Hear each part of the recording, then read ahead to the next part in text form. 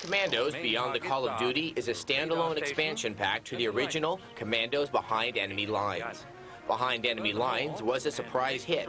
It cleverly combined strategy, puzzle, and action elements to create an unusual and exciting game. And at first glance, Beyond the Call of Duty is more of the same with a few new bells and whistles. The Beyond the Call of Duty expansion pack has 8 missions, while the original had 3 times that many.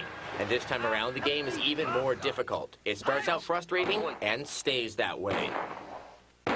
The original Commandos was satisfying because its puzzle-like situations had specific solutions.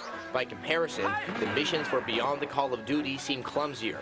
After completing a mission, it often seems like it happened by luck instead of good level design on the developer's part.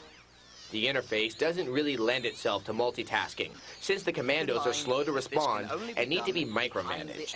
And it certainly isn't any easier in this game, since all the hotkeys have been switched around and players are not allowed to customize their keyboards.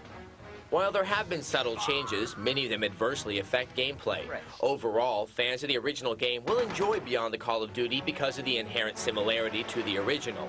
However, gamers new to the series will likely become frustrated with insanely difficult levels and cumbersome controls. Greg Kasavin of Gamespot.com gave Commandos Beyond the Call of Duty a rating of 6.6 out of 10.